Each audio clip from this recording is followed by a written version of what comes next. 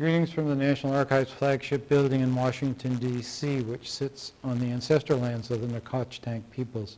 I'm David Ferry, Archivist of the United States, and it's my pleasure to welcome you to today's conversation about the book Saving the Freedom of Information Act with author Margaret Kwoka and Thomas Sussman. Before we begin, I'd like to tell you about two programs coming up in the next couple of weeks on our YouTube channel. On Friday, November 19th at 1 p.m., Michael Burlingame will tell us about his new book, The Black Man's President, and discuss Abraham Lincoln's personal connections with black people over the course of his career. On Wednesday, December 1st at 1 p.m., Faye Yarborough will discuss Choctaw Confederates, her new book about the Choctaw Nation's role in the Civil War.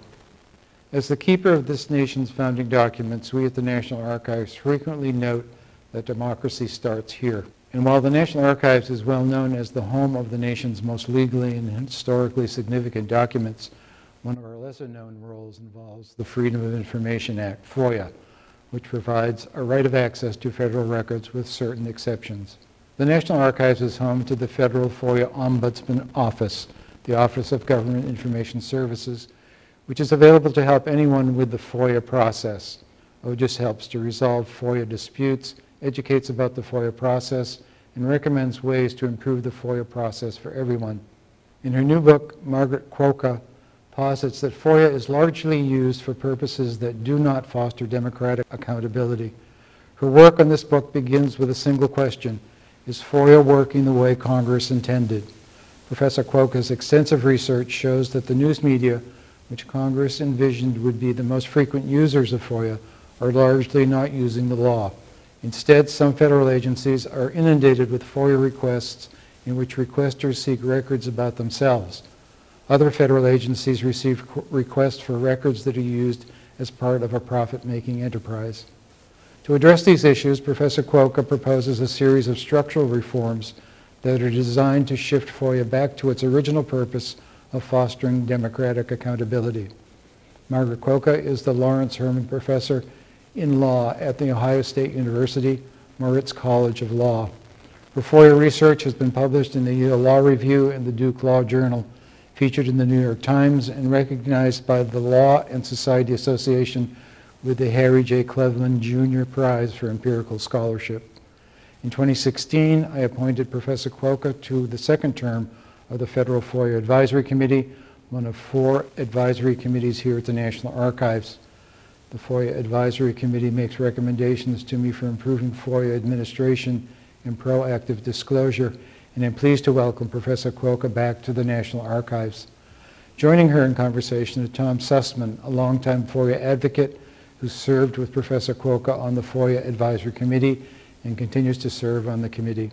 Mr. Sussman spent nearly 3 decades in private practice handling FOIA-related litigation and regulatory matters before joining the American Bar Association, first as Director of Governmental Affairs and now as Strategic Advisor. Mr. Sussman was the principal staff lawyer to the Senate subcommittee that worked to enact the 1974 FOIA amendments. I can think of no better person to engage Professor Kwoka in conversation about whether FOIA is working the way Congress intended. Now let's hear from Margaret Kwoka and Tom Sussman. Thank you for joining us today.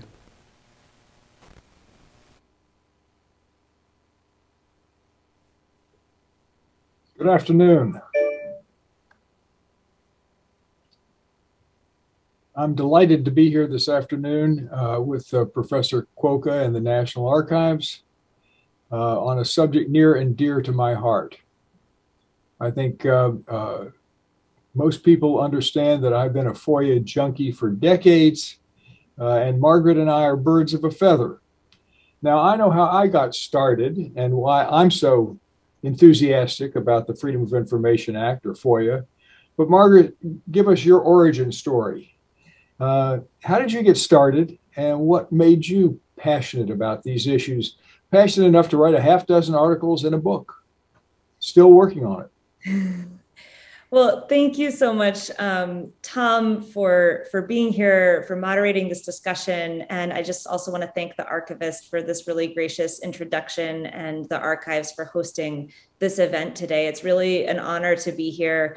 in Tom's company and at the invitation of the archivist. So thank you all for making this possible.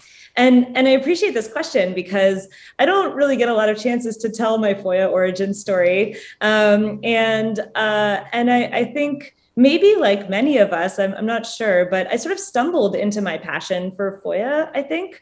I was a newly minted lawyer when I went to Washington to work for a public citizen litigation group, a public interest law firm. And when I was there, sort of the majority of cases I worked on were FOIA cases. And principally, I was representing clients who were other public interest groups, other advocacy groups. And one of the things that I think I immediately loved about the practice, or that drew me to the practice, was that FOIA cases touched on this sort of wide variety of issues that I cared about, right? Sometimes it was consumer safety, or sometimes it was immigration reform, or sometimes it was environmental protection.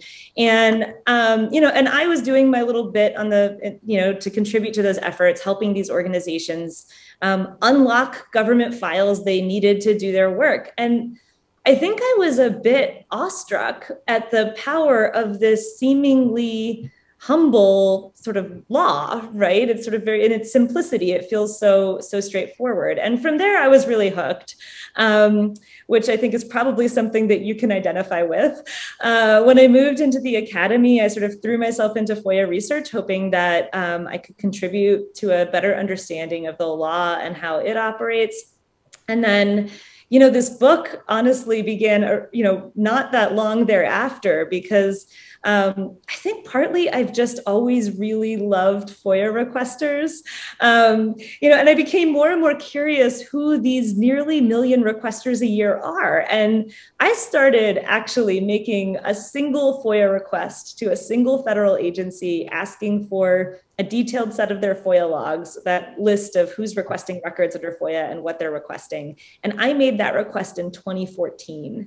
And that was the first request that got data for this book. And with that first set of responses, I was just fascinated. Like I wanted to know more about all the requesters I saw on this list, and and what these records were. And I dug in and I researched these companies and their products and the agency's regulatory scheme and its record systems. And from there, I just kept going. And the stories of these requesters felt so compelling to me. And they seemed like they sort of illuminated an entire relationship between the administrative state and the public that I hadn't really known existed, and gave me an understanding of what work FOIA was doing that hadn't really been documented before. And since then, I've made hundreds more FOIA requests for agencies' FOIA logs and related records.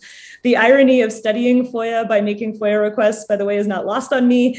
And I then, I wanted to know more and more about these requesters, and I started doing interviews with, series of requesters, a series with journalists, one with lawyers who represent individuals in administrative proceedings. And then I started interviewing government officials from FOIA offices and visiting FOIA operations at a variety of agencies, sort of trying to peek behind the curtain and understand these issues from every side. And I love telling these stories in the book. I think it links everything I care about this issue, the power of information and the right to access it, which probably is how most of us got hooked on this topic. All right, let's dive in. Yeah. 250 pages. Clearly, empirically, the most comprehensive job of plumbing the depths of the use of FOIA that's ever been assembled. But you refer there and you deal with a number of various constituencies: first-person requesters, commercial, self-interested, accountability requesters, oversight requesters. Start us off by orienting us, how you categorize requesters, and give us an introduction to the groups and their importance in use of the Act, because that really is at the foundation of your conclusions. Absolutely. And I think, maybe as I just alluded to, it's actually really difficult to ascertain who requesters are and what records they want. There isn't like a central FOIA portal for all federal government requests where you can just aggregate data government-wide. And annual reports that agencies make under FOIA don't report this kind of information. So I think that, as the archivist actually alluded to, right, I think a lot of assumptions are made that the FOIA is being used primarily as intended to inform the public about government operations and promote democratic accountability, typically by the press or a small number of civil society watchdog groups. And those same folks show up in policy conversations, testify on the Hill, serve on the advisory committee, lobby elected officials about FOIA. And so it just seems like that's the constituency for FOIA. But the central finding of the data that I gathered is that these requesters that we imagine to be the primary users are a tiny fraction of all FOIA requesters. So I'm gonna just share just a brief few slides, actually, while I give you this sort of big picture overview in the hopes that it helps a little bit. So one way of understanding FOIA today, I think, is to go visit the National Records Center outside of Kansas, Missouri. And as you pull up, you will realize why everyone refers to it as the cave. It is quite literally a cave. So your car goes into this subterranean parking lot, and there's like rocky limestone all around you. And tucked deep in the parking lot is this sort of brightly lit glass door. You go through kind of modest security. And on the other end, you're in what could be any windowless office space filled with cubicles, except that there's a cave around you. And these are the offices of the National Records Center, operated by U.S. Citizenship and Immigration Services. And if you walk around, it becomes immediately clear how immense this facility is. In it are 4 almost unthinkably large stack rooms. These rooms collectively house more than 20 million paper A files. These are the single official record documenting the immigration history of a particular non-citizen. The stack rooms contain enough records to fill 4 football fields. And every day there's multiple semi-tractor trailers pulling up, dumping files in and taking files out. It is because of this facility and because of A files that the cave is the single largest FOIA processing center in the country. There's 250 employees who do nothing but process records at NRC. Another 500 contracted staff do nothing but file management, like tracking, sorting, pulling, scanning, mailing. And now that facility processes upwards of 200,000 FOIA requests a year, almost all of which are made by non-citizens seeking their own A file. And so in some very real sense, the cave is where FOIA is actually happening. So this slide is sort of my snapshot of the data that I report in the book. Rather than the news media, as you can see in this chart, there's sort of 2 groups of requesters who dominate the landscape. And those are first-person requesters, that is, people who are seeking their own records about themselves, or commercial requesters. Those are requesters who are using FOIA to get records that feed into part of their profit-making enterprise. And another way to characterize this data, I think, is that it demonstrates that FOIA is largely used for purposes other than promoting democratic accountability. My best estimate now is that the news media are less than 3% of requesters government-wide. And as to the biggest group of requesters, first-person requesters, I'll just mention that it is in fact dominated by the kinds of requests I described in the cave, so immigration-related requests. And that is driving numbers government-wide. Some of very back of the envelope math is sort of up here on this slide that pegs more than half of all FOIA requests government-wide as first-person requests made by non-citizens seeking their own immigration records. These are typically individuals who are in removal proceedings, deportation proceedings, who use FOIA to get records to use in their pending enforcement case, or individuals who are seeking to apply for a new visa or for citizenship and need their immigration records to do so. But first-person requesting is also hardly confined to immigration. So this is not an exhaustive list, but a representative list of agencies where you see significant volumes of first-person requesting. And I've grouped them loosely by the agency function that is prompting the request at each. So like with immigration and other agencies that engage in enforcement, we see pockets of first-person requests in lieu of the availability of administrative discovery. Agencies that administer individual benefits also see substantial first-person requests that are filed by people who are trying to best position themselves, either with respect to applying for or sometimes appealing the denial of benefits. And then another category arises at agencies that provide direct healthcare services. So people use FOIA in droves by the tens of thousands trying to get their own medical records. And finally, there's a group here of agencies that get voluminous first-person requests from individuals doing genealogy research. So those are the kinds of interests represented there. To turn to commercial requesters briefly, while they only make up about 8% of requests government-wide, this slide shows how it really varies by agency. So at some agencies, commercial requesters are the vast majority of requesters.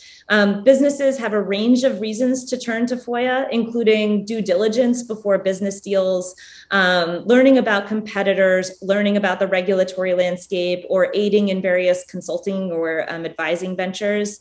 There's also a category of businesses I was interested in at some agencies called, that I call information resellers. These are businesses that request large volumes of records under FOIA and resell them at considerable profit to private parties. And I'm going to close out of my slides so I can sort of just talk briefly about what conclusions I think we should draw from this. But you know, and it's sort of a necessarily sort of cursory overview, but I do think that these accounts reveal two important characteristics that these requesters sort of broadly share. First are that the interests that are served by these requests are largely private interests, not exclusively, but largely. I do want to be clear that these requesters have legitimate, lawful, sometimes even critically important interests in the records, but their reasons for requesting and subsequent use of the records are by and large not to promote public knowledge about government activities or accountability for agency actions.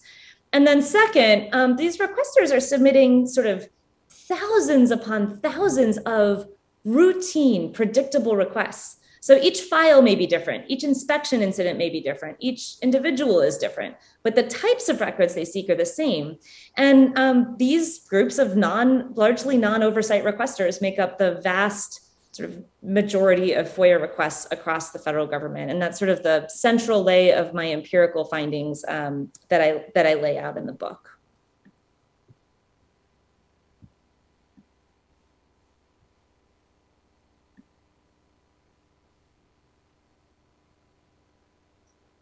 Let me pick up on that last point, because you do, I think, at least imply that you believe that these private requesters gum up the system a bit and are the cause of a lot of the delays and a lot of the reasons that oversight requesters don't use the act, because they have to stand in line too long. Mm-hmm. But it does seem to me that in contracting and regulatory programs and decisions on benefits, even law enforcement, these requesters are doing a public service to the extent that, and in my private practice, requests to the Commerce Department and FDA and EPA often turned up agency mismanagement, error, rulemakings that were not well-founded and had to be withdrawn. And these all have much broader impact than the individual self-interest. So, I mean, I know you recognize they're legitimate, but I guess I'd like to try to draw you out to go a little further than that. Yeah, I mean, I couldn't agree more. And over the years, I think actually conversations that you and I have had on this very point in the past have certainly pushed me to clarify my thinking around this question. I'm always grateful for our exchanges on this issue. You're, of course, completely right that commercial requesters can and sometimes do promote sometimes precisely the democratic accountability ends that we hope FOIA to serve, right? And you gave a couple of examples of that, you know, where maybe it turns up some, you know, error in the regulatory process that, you know, benefits more broadly because of the kind of advocacy or litigation that might follow on. And for first-person requesters, sometimes those sort of private aims also do have sort of public, more public-facing benefits that accrue. So, you know, sometimes we see patterns of problems in individual cases emerge from FOIA requests that then lead to greater advocacy efforts or, you know, including publicity or, you know, other kinds of advocacy taken, other actions taken. And so, and even if we think about it at its most private level, I sometimes characterize what's happening when individuals are dealing with the agency directly, or even companies in their own dealings with the agency regulatory process, as a sort of private accountability. Even if it never gets past that case, holding the government to account to have, you know, fair and accurate proceedings is an important sort of public due process-like benefit of legitimacy in our government. That said, I will say, I think my data shows that the stories about when first person and commercial requesters' use that they receive turn into public accountability are outliers. You know, the vast majority of records that these groups request stay locked in their private files for private uses. And as for commercial requesters, you know, who you referenced specifically, you know, a huge majority of them are getting information that they use to learn about their competition, to ensure they conducted due diligence on business deals, or to sell information to their clients. This may produce some other ancillary benefits, like a better working marketplace or better consumer goods, right? I can imagine some sorts of public benefits, but they're not really democratic accountability benefits. And I don't find any of those uses inappropriate, but I am absolutely, and I don't actually feel critical of the requesters, though I know it's a fine distinction. I do feel critical of the effect of the volume of those requests on the functioning of FOIA overall. And I think, you know, it is causing harm. And I can talk a bit more about that if you'd like, about how I think it does that to sort of democratic accountability. The last bit that I'll say about these, you know, is that these requesters aren't turning to FOIA because it works so well for them or makes sense for them. They're turning to FOIA because there isn't an alternative. And so in many cases, I actually think that alternatives would be better for these requester groups too, in addition to freeing up FOIA resources. So one way in which that's true is that, you know, these groups of requesters have these extremely predictable and routinized requests. So, you know, companies that are requesting every FDA inspection report, right? Or, you know, one at a time. I mean, FOIA is this sort of, you know, like the opposite of routine information delivery. You have to write a letter that reasonably describes the records you want, and then there's a personalized attention from a FOIA officer with a personalized response and personalized fee structures and personalized service. The truth is, FOIA was designed with journalists and their sort of bespoke requests in mind, right? It wasn't made for en masse routinized records requesting. It's not good at that. And I think we can find better ways to meet these legitimate information needs and interests of these other requesters rather than requiring FOIA to do all the work it does as it stands today. So, I mean, that of course leads to the issue that you're clearly anxious to get into, and that is the clogging of the pipeline by all of these requesters, however legitimate, however beneficial, that causes delay. The broken, underperforming Freedom of Information Act because of the delay that then deters oversight requesters, especially journalists. I got that right. I read the book really closely. You're absolutely correct.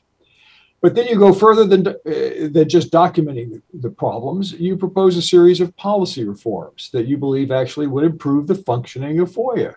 Mm-hmm. Let's get into some of those because that's really perhaps going to be the major impact of your book. Absolutely. And I think, I think, you know, I sort of hinted at it or was getting there in my last response, but you know, the real crux of my of what I think, you know, this data leads me to believe is that rather than trying to squeeze all of the public's needs for government information into FOIA, reform efforts should focus on requiring or incentivizing agencies to meet these other kinds of information needs head on through tailored mechanisms outside of FOIA. So let me just be very clear. In my view, no one should ever be denied the opportunity to avail themselves of FOIA if they want. But the truth is, I've seen in my canvassing of the federal government and their various efforts of reform and initiatives of various offices and agencies, plenty of examples where alternatives have been made and people are happy to avail themselves of a better alternative if it exists. So in my view, This would reduce, perhaps vastly, the number of FOIA requests that are made, free up FOIA offices' resources to better serve FOIA's core mission. And as a side benefit, I think in many instances will better serve these requesters as well. So let me give you a few, sort of like very briefly describe a few of this menu of alternatives, and then we can sort of dive in whichever way you want. So affirmative or proactive disclosure, sometimes labeled either one, is one of the major areas where I think we really need sort of aggressive action. One of the most interesting findings for me, and I described this a bit, was just that as it turns out, commercial requesters tend to request the same types of records over and over and over again.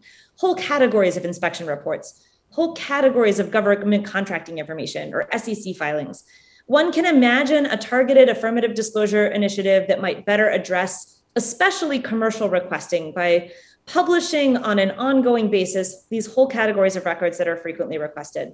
But it's not limited to commercial requesters. There are areas where I think even for individuals, we can think of things like portal access. Sign in to get your information, right? Sign in to get your information through a portal.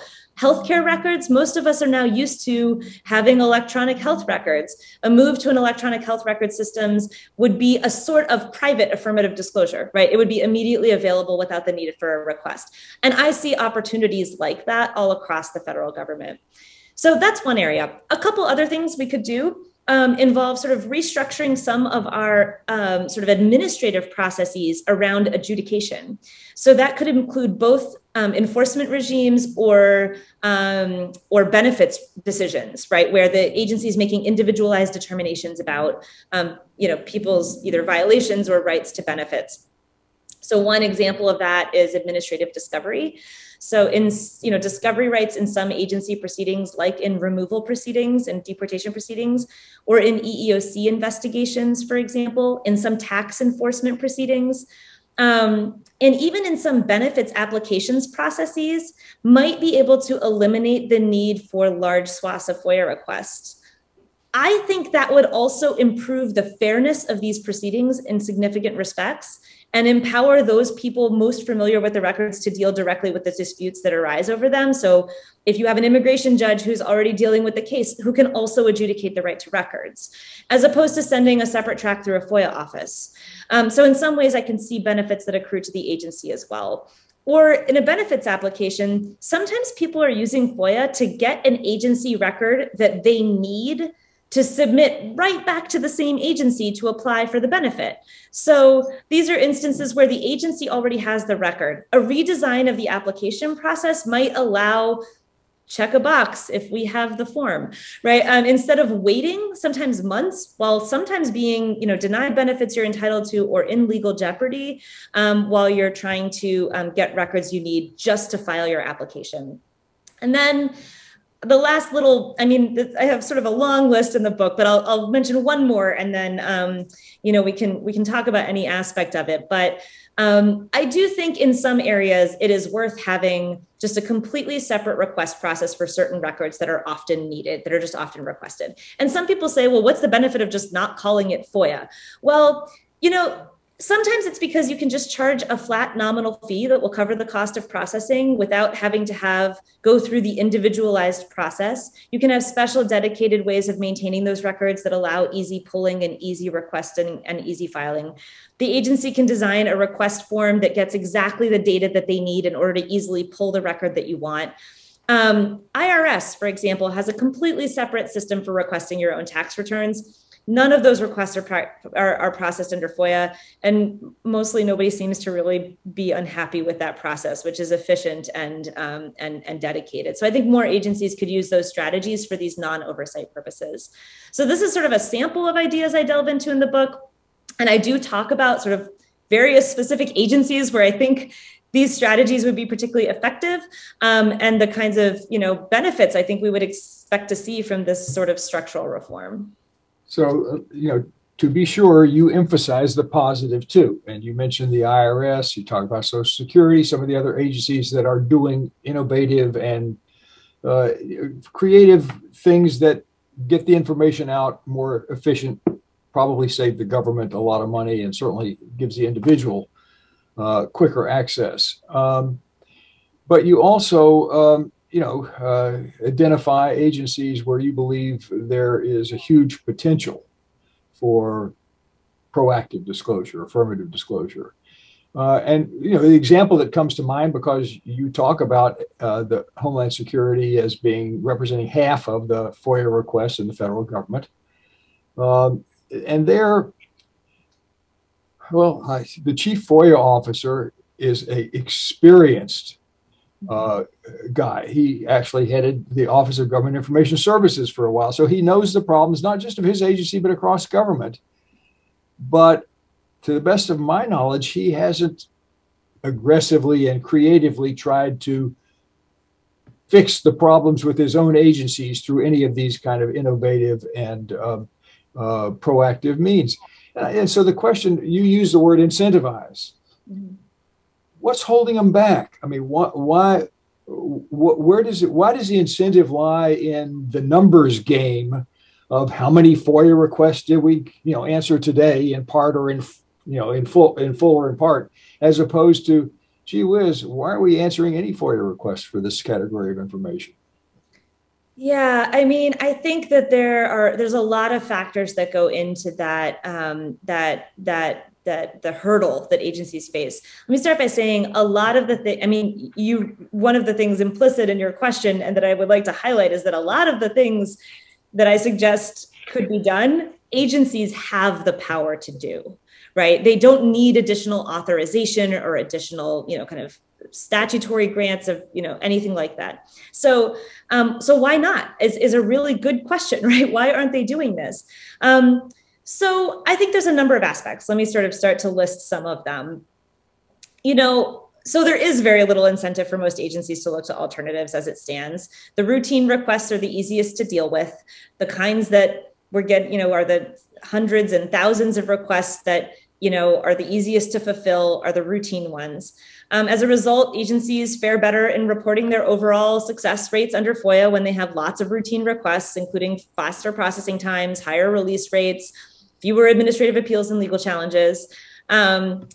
I have uncovered no evidence that agencies consciously avoid non-FOIA alternatives to make their FOIA performance look better. I don't mean to suggest anything nefarious, but there's no question the system is set up with a set of FOIA performance metrics that favor jamming nearly everything into FOIA. And agency officials will sometimes candidly say there's very little incentive to finding an alternative to FOIA. In addition to that, I think FOIA offices, unfortunately, often lack the power to make meaningful organizational changes about information delivery. So on the budgetary front, FOIA budgets aren't set by Congress, but rather the agency allocates a budget from its general appropriations. So FOIA offices are competing with the programmatic budgets, and FOIA, frankly, is not typically an agency's top priority. They have a mission and they're allocating their money to serve that mission. In addition to that, and some of these efforts require a big chunk of upfront money, right, where you won't see those payoffs for quite a while, right, in the reduction of requests or the reduction of processing or whatnot. In addition to that, I think, the kinds of alternatives that I'm suggesting often require some amount of, effort on behalf of or on the part of, or even restructuring of other agency functions, right? And the FOIA offices report to me that they may just not have the sway right inside the agency to get program offices on board or to convince program officers to prioritize those measures over other important goals. So if we need to restructure immigration adjudication to solve the FOIA office's problem, that's a tough lift within the agency's, sort of organizational structure. And then I will say, in every corner of government, I talked with folks in FOIA offices who have great ideas, who are committed to promoting government transparency, who want to serve requesters better, and who just don't feel like they're in a position to make the necessary changes. And I think to some degree, this is why Congress sort of needs to step in my view. I think that agency FOIA offices, as they're currently structured, are not well positioned to take on some of the biggest of these challenges, and that's I guess what I see as the major barriers for them. So it seems to me that as you were a former member of the Archivist's Federal Advisory Committee on FOIA, and I serve on the current committee. And you certainly paved the way for us, and I think the committee is certainly looking at these issues. You gave a talk to us earlier in the year, and I think that's probably highly likely that the advisory committee is going to come out with specific recommendations in this area based on a lot of the work that you've done. And I suspect that we'll be working with you to try to go further than just the generic, you ought to explore proactive disclosure, but maybe try to figure out which agencies to start with and how to, who knows how to do these sort of things and where to look for the best examples to get the agencies to climb out of their rut and stop playing the numbers game and develop some new mechanisms. I take it that's consistent with your objectives as well.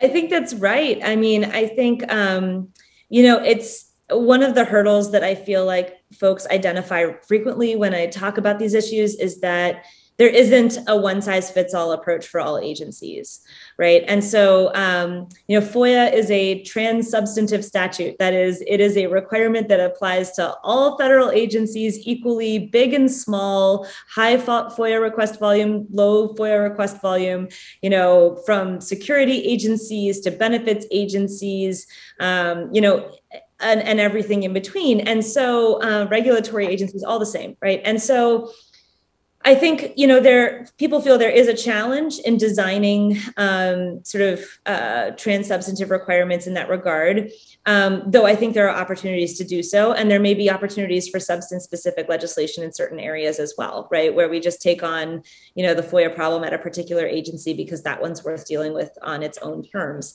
I think in any conversation has to be a conversation also about resources, right? About thinking about allocating resources to really change the structure of how we do information delivery.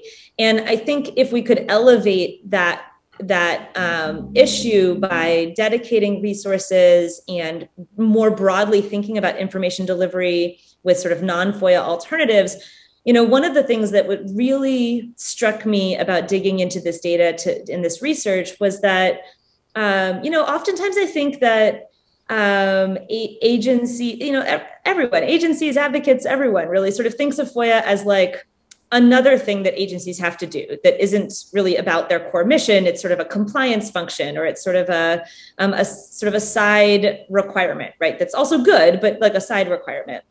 But I just, I was struck by how, people, I viewed all the people making requests for information as giving us a piece of information too, giving us information about what it is, what government files the public actually needs and wants.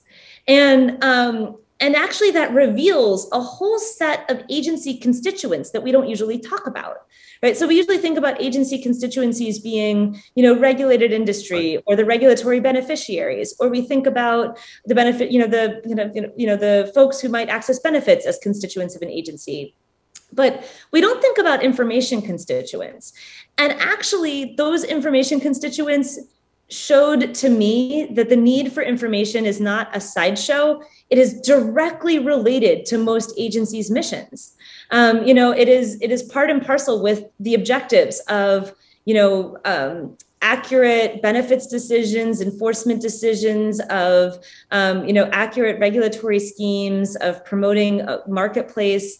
So I think, in my view, if we could sort of find a way to round this out through sort of more congressional authorization, that would bolster these issues to a higher level of importance for the agencies, and maybe recenter the conversation about how this is more core of an agency function than we normally give it credit for.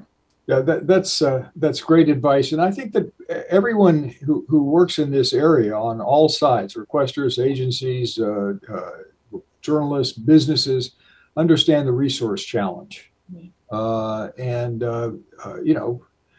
of the problems with delay is resources. It's not ill intentions or malevolence or political motives on the part of the agencies. And so, but I don't think there's been much thought given to long-term versus short-term.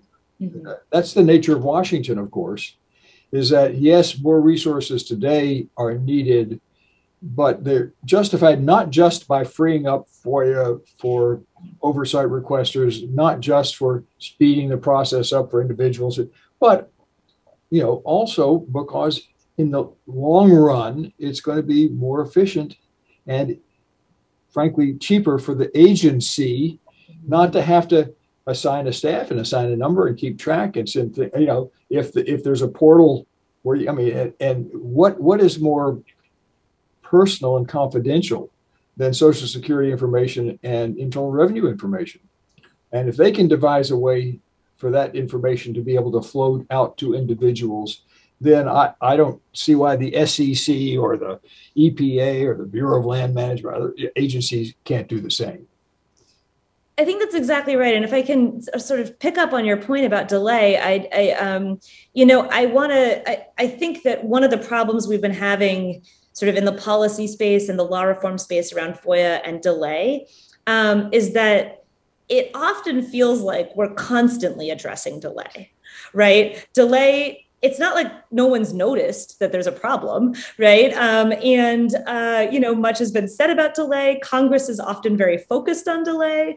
Every year or two, Congress will hold FOIA oversight hearings, and they will, have a group of requester community folks come and testify as to the horrendous problems of delay. And at those hearings, usually Congress calls some like poor FOIA officer from the State Department to answer impossible questions about what takes so long. And then, and sometimes Congress even responds, right? It's not like there's inaction. So recent reforms to FOIA have involved creating sort of new carrots and sticks for agencies to meet deadlines, including adjusting fee structures and reporting requirements and, those kinds of things. And I don't want to diminish that there may be some delay that's truly as a result of agency recalcitrance, but those kinds of reforms suggest that Congress believes that recalcitrance is the primary reason for delay, right? And if that we simply punish late responses or reward the timely ones, that agencies' performance will improve. And I think my research belies this strategy, right? The primary reason for delay is not recalcitrance. It is the volume of requests,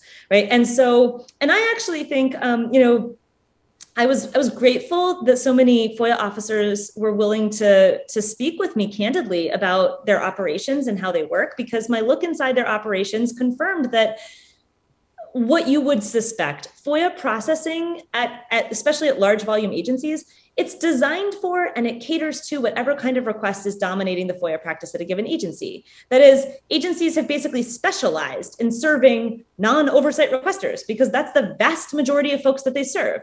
So take DHS, for example, which receives just shy of half of the total government requests every year, right? Somebody there said to me that they're trying to build a system that speaks to the 90% of requests that they get, and that they're trying to drive down their response rates for the routine requests as far as they can. At Bureau of Prisons, same thing. Top FOIA official in charge of FOIA policy for the whole place said, I put a lot of emphasis in processing simple requests quickly because it's one of the few things that we can control with our metrics. And sometimes this strategy is visible. So at the Cave, for example, there's an entirely separate crew of personnel who do nothing but process A files, non-citizens' requests for immigration files. Those individuals, who are the vast majority of the 250 or so FOIA processors, they're not even trained or qualified to answer any other kind of request, right? Like ones from reporters. And this, I can't blame anyone. This is a completely rational strategy, right? They're of course the best way to improve your performance overall is to focus on the root, making sure you are really good at what 90% of your job is. And so and not to focus on the comparatively tiny fraction of requests for journalists. So I think, I do see delay as a very difficult problem, but it is partly because it's not one that is prone to tinkering around the edges. So I think that these congressional reforms that we've been seeing that try to address delay like head on, I just don't think they're effective. And this is why I really am motivated by the idea of more structural and less incremental reform, because I think that it's not just that the high volume of requests are negatively affecting all requesters, though I think they are. I think they are, in fact, disproportionately negatively affecting those requesters that we might think of as the most accountability-oriented requesters, right? Journalists and watchdog groups and others. So just by default and not by anyone's sort of like malevolence, right? So that's sort of what really motivates me about finding a different way of looking at the delay problem. And you deal with the benefits of these accountability requesters in your book in some detail,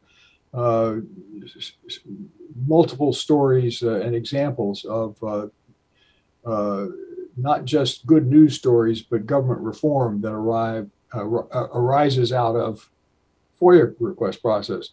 Pick an example, just so that, because you and I live in this world, and so we know how good FOIA is, but maybe there's some people out there who we're talking the benefits and commercial and accountability, and pick one out that a FOIA home run.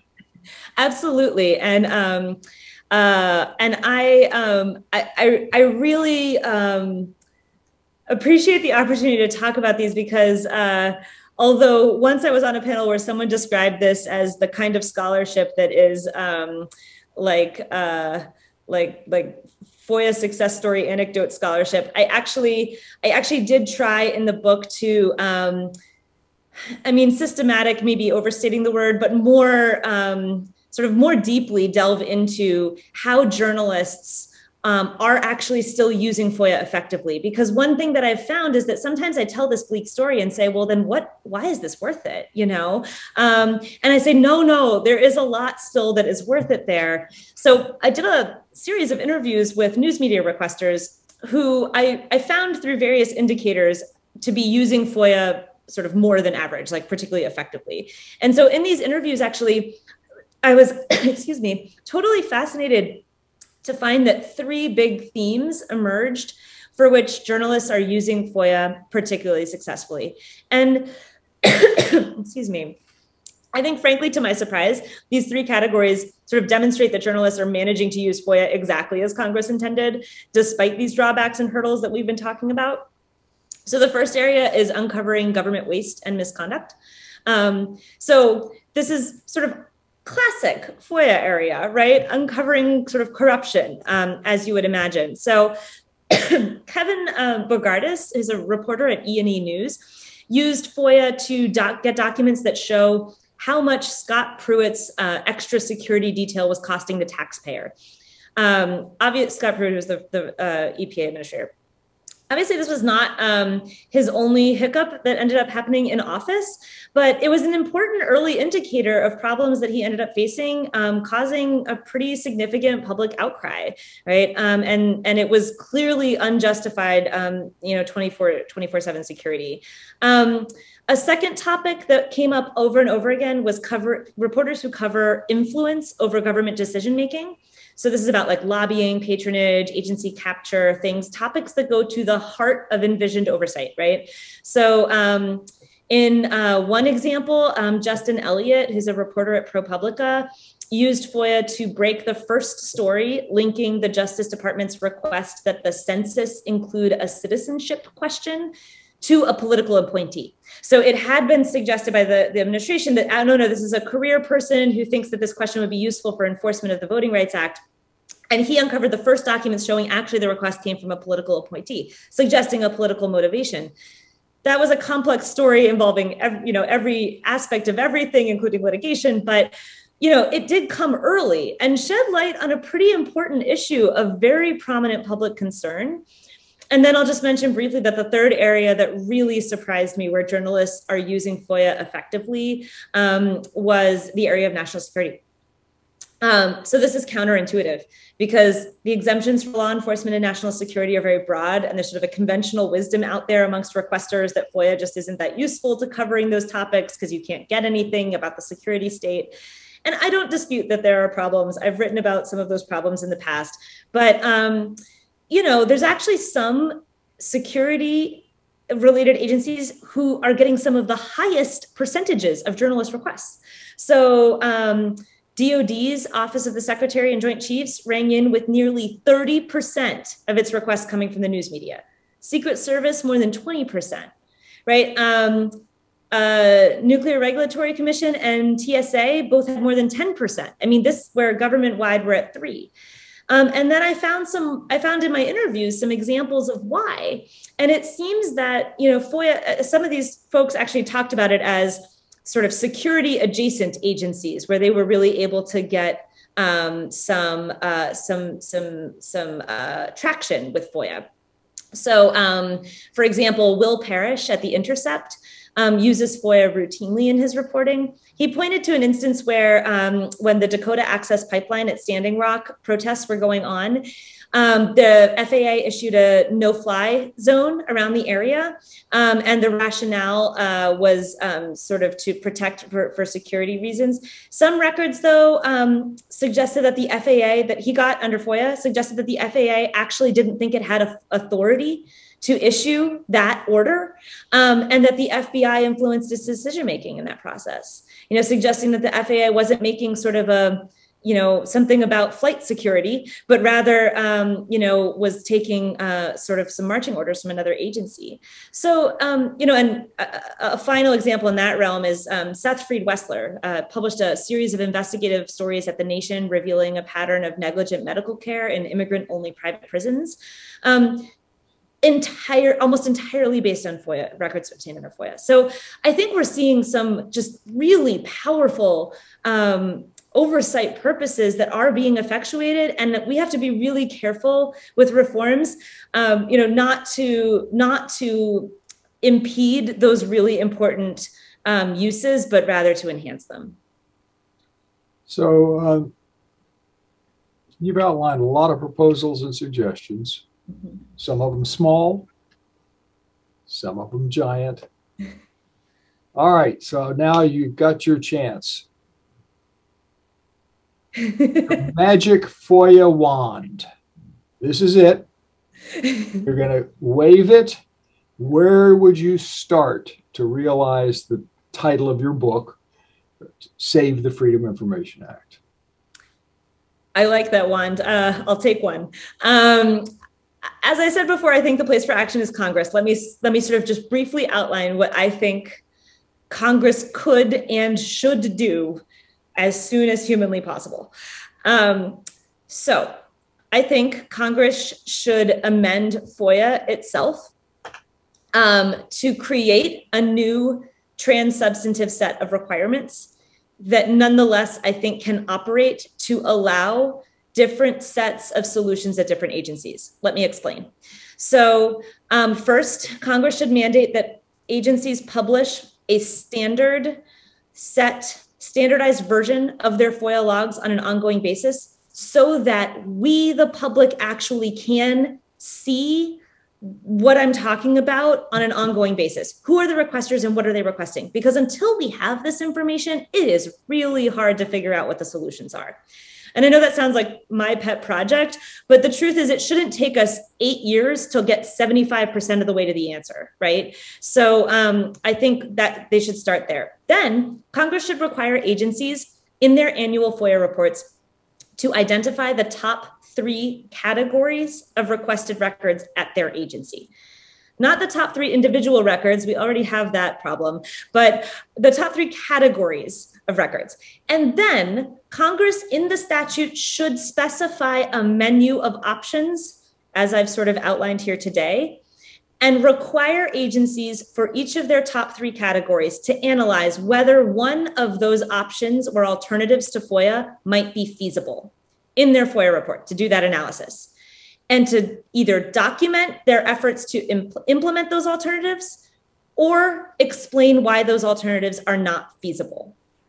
I think then lastly, Congress should make a private right of action so that you can bring a lawsuit to enforce that obligation, so that we would review agencies' decisions not to engage alternatives under, I would say, an arbitrary and capricious standard. I don't, this is going to be a discretionary area that's difficult for agencies, but I think some kind of holding to account is necessary, because I think we have to have agencies have detailed justifications for why they can't implement these. And then finally, it's resources. Congress has to fund this effort, right? They have to fund this effort in order to make that happen. And I think, in my view, this would go a really long way to saving FOIA from sort of buckling under its own weight. Terrific ideas, and I'm going to carry those to the FOIA Advisory Committee's legislative subcommittee because I think we haven't really focused on the reporting issue. I do want to mention you give very short shrift, but you mentioned that FOIA isn't the only sort of democratic oversight mechanism that we have. Whistleblower protection, congressional oversight, and obviously the free press to begin with are three important avenues. And so I think that FOIA plays a major role in holding government accountable, but it's not the only one. Mm-hmm.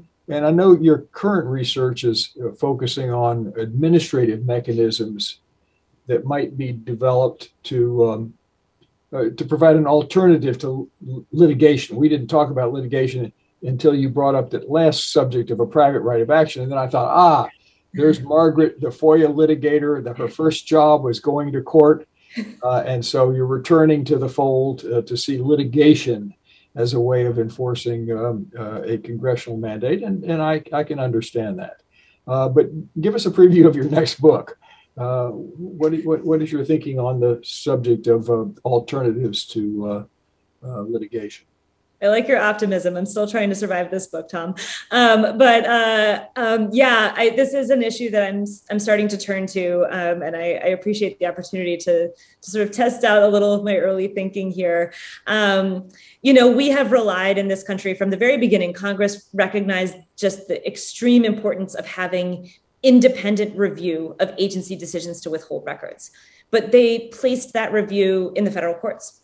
Right. And in fact, strong review, right? De novo review, unlike most administrative decisions. With attorney's fees. Sorry? With attorney's fees. With attorney's fees. Yeah. So it seems great, but actually it's just very hard for people to get to court. It's a high hurdle. Hiring a lawyer, navigating a judicial process, a federal lawsuit. Most people can't afford to do it or can't figure out how to do it. And, that includes journalists, especially with sort of the changing nature of the news media. So I am working on, and I will also say in this regard, we have become outliers in the world.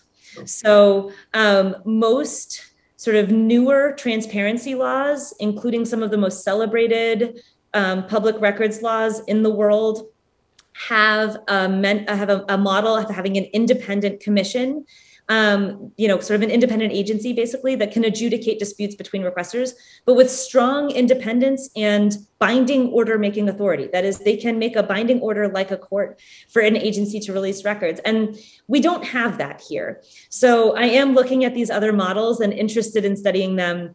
I think having OGIS's mediation services has been a really great step in the right direction, and maybe sort of a model that we can start to build off of here. So that's sort of where I'm going. I know we're nearly at time, so I don't want to go on too long about things that are still in the works, but I will keep you posted on where I end up on that. I think, one way it does intersect with this book is that journalists really highlighted to me just the value of going to court when they could find representation, how important that was.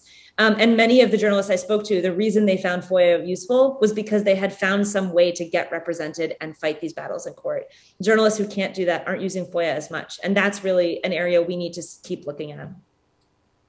Well, that's terrific. I want to say that OGIS, the Office of Government Information Services, is our host tonight, along with the archives itself, and I do believe that they're performing a very important function, but it's a limited one because Congress only gave them a limited function, and the extent to which they continue with dispute resolution, they continue with trying to identify areas to recommend to Congress to improve, and the agencies to improve the processes. And perhaps additional resources and even additional authority will be in the cards for OGIS, and thank them for their in this program this evening. So we have reached 6 o'clock, and I appreciate your taking the time and your delightful ability to bring FOIA issues to life. Sometimes I think, well, what a wonky subject for me to have been engaged in for now, well, clearly before you were born. But I can see, I feel like I'm passing the baton now, because your insights, your enthusiasm, your efforts are clearly going to help us pave the way for saving the freedom of information. Thank you so much, Tom. Thanks to OGIS, to the archives, to the archivists for having us tonight.